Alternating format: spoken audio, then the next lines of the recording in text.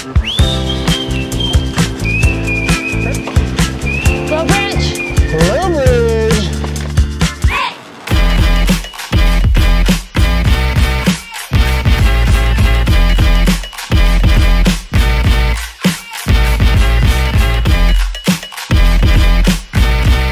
Hey, what's up, Zipp fans? Chaz here. We're in Oakland, California, and today we get the honor of hanging out with Dr. Meg Fisher. She's just an all-around amazing person, and she's advocating a ton for paracyclists and para-athletes around the world. So for International Women's Day, we're gonna hang out with Meg Fisher. I'm gonna take her on some of my favorite cutty trails, my favorite gravel rides, and we're gonna get to know Meg Fisher. So let's go do it. How cold was it when you left Montana? Maybe 10 degrees.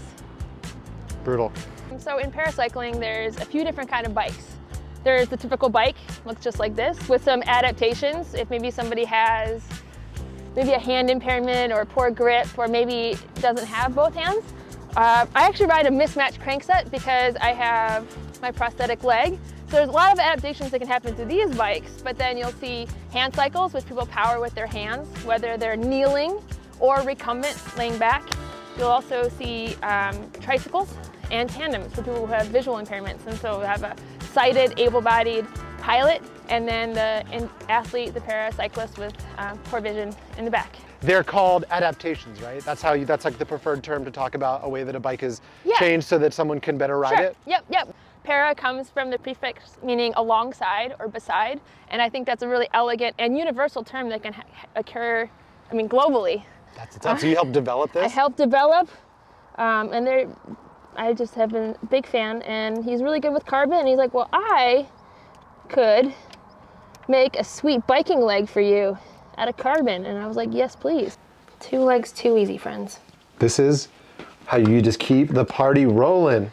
So the leg is custom made, right? I mean, Totally. every para athlete, their equipment is kind of custom made to them, because not everyone is not even anywhere close to being the same. Right. You race Leadville, you raced a 100-mile mountain bike race, and I think this is amazing, and this is something that I really didn't know that a lot of para athletes are getting into the dirt, because I have always seen para athletes racing in like road and on the track specifically. So I was like, this is definitely like a pavement specific thing, but I mean, it's not. You're bringing it to the dirt. You brought it to the dirt. I don't want to say it's, I mean, people definitely have done it before me, but it only takes one person, or a few people, I guess, really to kind of bring it to the attention. And I've had some success on the road, and so I'm able to bring that forward to race organizers and kind of show them that, like, we belong on the dirt just like everyone else. And gravel racing especially, and mountain biking, it's much more of an inclusive sport and culture. The vibe is a little chilly. It's, a little less spandex. And so, not that there's anything wrong with spandex. It's like a hug all the time. I love it. But it just is, just a little more chill. And so with gravel kind of being the anarchy that I think the cycling world needs, I think it's the opportunity to try to do better, take some of the good ideas and then elevate that. So what were you saying about the access stuff being really great for paracyclists? Oh, it's a game changer. Like, really for anyone who has maybe sore fingers or poor dexterity or strength in their hands, it's really easy to actuate the shifting, like way better than tension or having to throw a lever. And maybe somebody might have a paralyzed hand, or I have lots of friends who don't have 2 hands. And so being able to put blips in addition to other access like light touch sensors to affect shifting, it's a game changer. The Olympics just wrapped up in Beijing, and the Paralympics are about to start. I think March 4th is the start of the Paralympics. And so the Olympics go on, they get to warm up the town, test out the facilities, and then the Paralympics, the real show comes. And you guys get to do it too. And we get to do it too. Same location, same venue, same everything. And it's a lot of the same events. There are some events that are specific to the Paralympics. Equal competition. It's cutthroat. I imagine. I mean, that's kind of the thing. You went to Rio and you went to London? Right, yes. That was insane. Definitely dream come true. What did you compete in specifically? I was on the road. I raced on the individual time trial and the road race. And then on the velodrome, I raced the 3K pursuit and the 500-meter time trial. That is what's up. Yeah. We just rode up to the top of the ridge. Pretty good, right?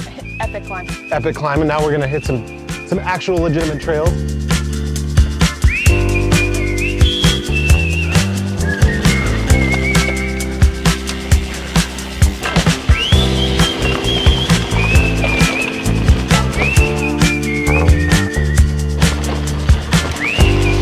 Thanks for hanging out with us. We're gonna go shred some more trails. Make sure you like, make sure you subscribe. Make sure I wait till this car goes by. Make sure you hit the like button, make sure you subscribe. If you have any questions for Meg, drop it in the comments and we'll get back to you. Stick around next time. Thanks for helping us make you faster.